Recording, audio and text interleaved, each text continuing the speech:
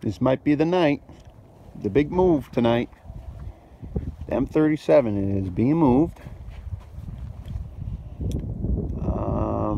We're going to put her inside. We're going to start doing some work on her. I just put the spark plugs back in. Cranked over the motor by hand. She turns. She's not seized or nothing. That's a good thing. Get her inside, dry her out. And I got to put it back in gear here. We'll work on this glass, getting the glass fixed up. And trying to get this motor running. Get that front wheel. There's one driver's side front wheel's locked up. All the other ones we've got free. So stay tuned. Alright, here she goes. Going up.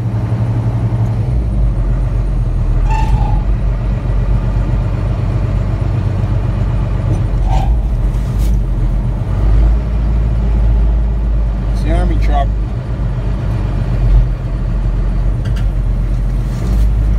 Going up.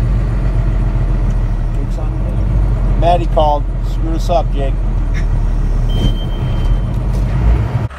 M37 on the roll off. Kind of neat, huh? You don't get to see that too often. Alright, the moment we all been waiting for. Got it in the garage here.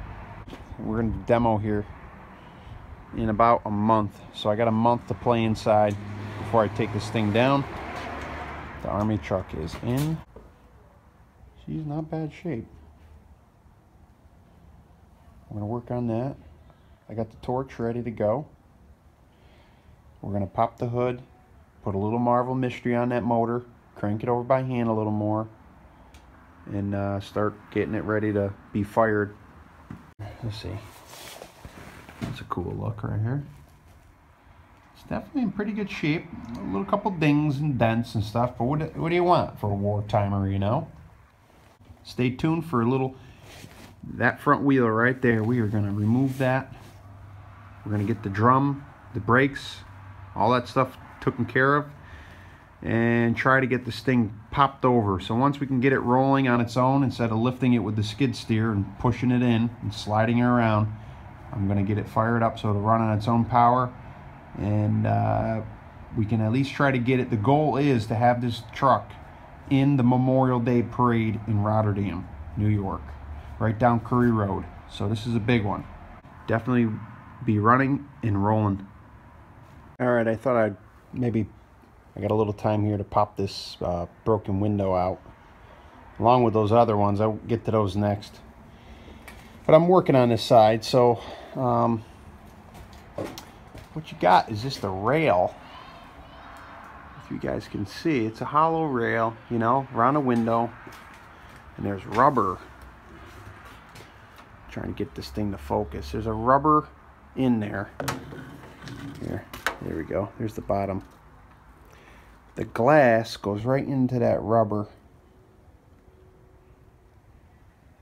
And that goes up and down. Now, if I can hold this correctly. This is the piece of rubber. The glass goes right in there. This is the top piece. Apologize for the lighting, but this is the top piece. If you can see, it just, I guess they must cut the glass and then pop it in the rubber around the edge of it and then somehow get it in there. So I don't know how they're going to do it, but we'll figure it out. Stay tuned on that.